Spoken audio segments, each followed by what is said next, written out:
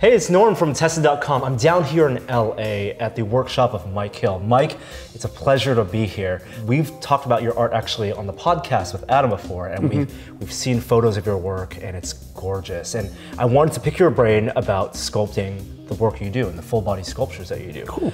Can you tell me a little bit about your work in general for people who don't know and what type of work you do? Well, I'm a portrait sculptor foremost, but I deal with hyperrealism, and my forte and my love is for the classic universal monsters and classic characters. So, you know, I like to remake these guys from the old movies, so that I always like to say it's like I want people to feel like they're meeting an old friend for the first time. Wow. And feel like what it could have been like to see Karloff in makeup, what it could have been like to see Lon Chaney as the Wolfman, which of course we'll never get to do. So, right.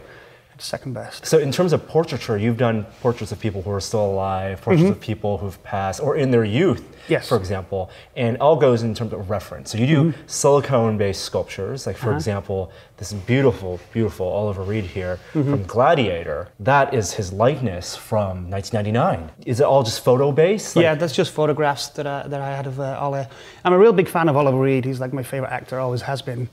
And I was becoming friends with him before he died. I'm friends with his family.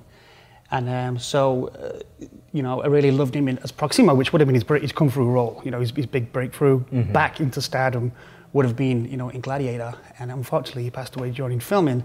So I wanted to homage him. This is the actual turban he wore in the movie. That's the original turban. Yeah, yeah. A friend of mine, Russ, gave that to me as a gift. What's really cool is Oliver Reeve's first starring lead role in 1960 was The Curse of the Werewolf, which again is my favorite character of all time. That werewolf is my favorite. He's responsible for what I do, is seeing this movie as a 4-year-old. So what we got here is a wolf. I'm working on Ollie from 1960, which the full final figure will look a lot like this. This is a smaller kit I did many, many years ago. So what's really nice is Ollie in his first starring role and Ollie, sadly, in his last role, but oh my gosh, that's beautiful. There are two things here that are new to us that we know, because we've interviewed, you know, sculptors and makers of masks and prosthetics and stuff. One is like we've seen wax sculptures of likenesses, you know, in museums and things, but you're doing a silicone sculpture. So what's different when you're trying to capture a likeness from a particular moment as opposed to when someone like Frank that we know, Frank Ippolito, who's doing a mask someone's going to wear? Well, I mean, you know, I mean, it's still portraiture both sides, a mask or, you know, or a sculpture like this. I mean, the major difference is with a mask, the life is when you put that mask on and have the eyes. The trick with these sculptures is to try to give these life to some of this inanimate, you know. Also with a mask, you've got a human form under there already that you're going to exaggerate and work upon. With portrait sculpture, usually, you know, you're starting from the inside out. And you said it's all about the eyes. It's about that intentionality, what that character is thinking. There's little tricks that you don't even realize you do. It's just that tiny turn of the head, that little twist, because I always think that, you know, if you're going to do a portrait of somebody, a sculpture, a full figure, in the moment, don't do the moment before or the moment after. Do the in-between, because that's when a photograph, when it looks real, when someone is just actually mid-sentence. Yeah, exactly, candid, mid-sentence, not posed and not, you know, a studio photograph, just like you caught them in the moment when they wasn't expecting it. That's what I try to do. In terms of your process, you start off with clay-based sculpture? 90% of the time, I'll get a steel armature, I'll wrap that in a bit of chicken wire and just start putting the clay. It's normally wet clay, which is a water-based clay. A lot of people don't like to use it. They usually go with Chavant, which this one's Chavant. It's only because I did a clay pour from an original Oliver Reeve I already did. I had to use Chavant because I could melt it down. It's oil-based. That's correct, yeah. But I prefer the wet clay, the water-based. The only disadvantage is it does dry out. You got to keep on top of that, you know. But you become used to, you know, how to use it. You know that when a certain stage is going to become leathery, that's the best time to texture. So it really is about doing it enough times to find that. You can't really teach that. You've got to feel the clay and know when that's happening. Right. So in the lifespan of the work time of that clay is when that determines when you add the details. Correct. And then some of it's sculptural details, and then you know, based on your experience, what you're going to add later in the paint and the detailing. And then you do still like hair too, so the application of hair for this, how do you go about that? Well, it's simple as you take a needle, you cut it in half, so you got half the eye of the needle, and you use it like a prong. You just push each hair in one at a time, you know, or two at a time, whichever it entails. Wow, how long does something like that, a beard, take to apply? A beard should only take a day and a half, you know, something like that, this goatee, you know. And this wasn't actually punched by me, this hair in this one. I was in England at the time, so I'm not certain exactly how long it took. Right. I know how much it cost, but not how much it took, you know? And then the other thing that's new to us is you also do full body, full sculptures. And the werewolf is going to be a full body. We've seen like your Ray Harryhausen. What do you do in terms of how do you sculpt a full body and then cast it and also make it silicone? Well, on this one, I actually had an assistant, Ian Cromer, on this one. And what we did, we took a friend of ours named Matt, and we did a brush up silicone of his body. Like a life cast? Yeah, exactly, yeah. And then we clay pressed into that, and then we popped it out. And then, of course, Matt is only 6'2", 6'3", but I wanted him like 6'8", so we had to chop and pull and stretch and move all the limbs.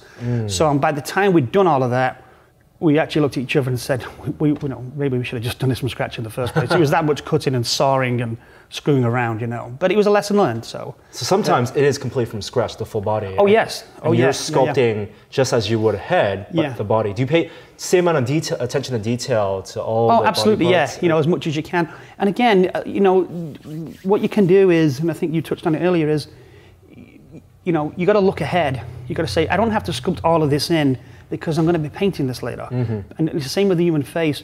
What I've noticed when the advice I give to other sculptors when they're sculpting, for instance, the classic Universal monsters, is they try and sculpt the color. They're sculpting too much, they're putting too much into it. And it's better to know, okay, I'll stop here because I know the color and the shadows is going to make that depth. I don't have to try and get that in the sculpture. I don't have to over-sculpt because it's easy to over-sculpt. Right. But if you look at a life mask of somebody, it's very rounded, soft surfaces. It's not over-sculpted because our skin does that, our color does that later. And then to make these things look lifelike in terms of the finishing and the painting, for example, this Frankenstein's monster, you have nails going in here. You're fabricating hardware on this, and the finishing of that, like this leg brace. Is this metal? That's just made from plastic, and then for the rust, we just use cinnamon. Superglued cinnamon, and that looks like rust. That looks so good. Yeah, it looks nice, right? And now for portraits, you have photo references. For physical bodies, other like physical photo references.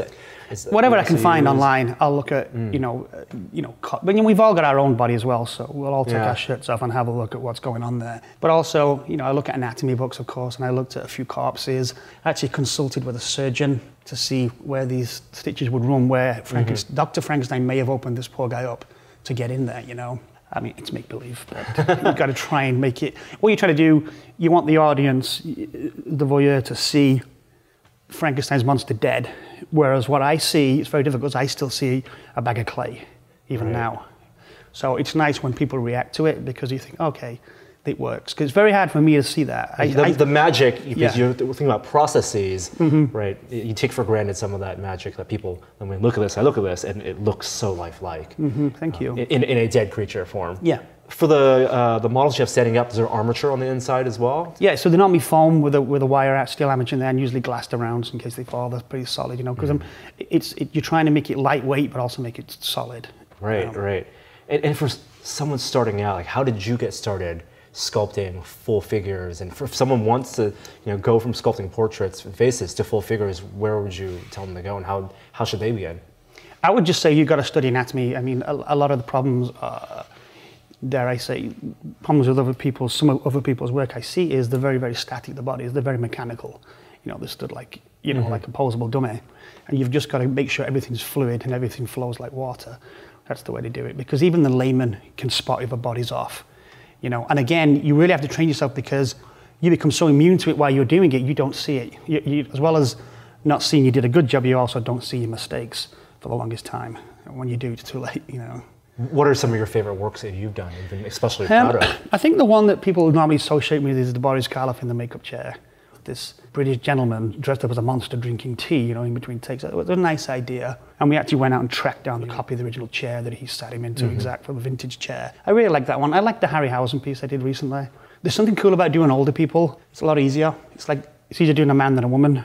It's easier doing a woman than a child, because all the subtleties is harder to do. The softer someone's face is harder. As soon as you get old and you get aged, that is a lot to play with.